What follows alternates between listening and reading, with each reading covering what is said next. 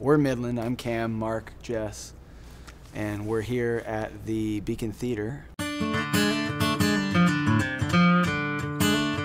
This is a very special city to me. New York City has an energy. I mean, I truly feel that this is the capital of the world. It's just, you walk out onto the street and the energy is palpable here. Well, especially here at the Beacon Theater. I mean, looking just in the elevator, I was spotting all the different signatures and everybody that's signed the elevator. And you see some of your favorite artists and a lot of artists that have influenced you and are, you know, cultural icons. And there is an energy to this place, but I think in general, it seems like, you know, it is a huge part of the New York culture is to go out and support live music. So I think it's an honor and a pleasure to get to do it.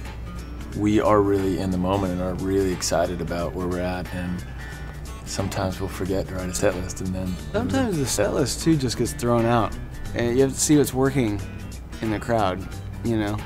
And luckily, we're used to playing out in Texas 3-hour sets, 3.5-hour sets, so we have 3.5 hours of original material.